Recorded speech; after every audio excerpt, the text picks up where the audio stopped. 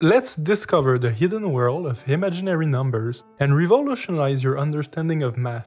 I suppose you're familiar with the number line, where a value can be anywhere between minus infinity and positive infinity. A while back, negatives weren't universally accepted. Some mathematicians thought of negative numbers as a fantasy, an impossible thing. Of course, in our current time, negative numbers are universally agreed upon.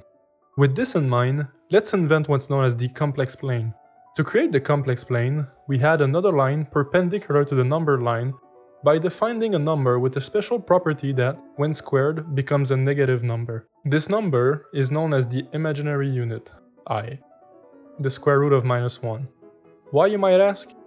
Well, now, quadratic equations can be mapped to a 2D space, where the x-axis is the real axis and the y-axis is the imaginary axis. By doing so, you've successfully discovered the roots of functions that previously had no answers because they were hiding behind a negative square root. And this is the complex plane.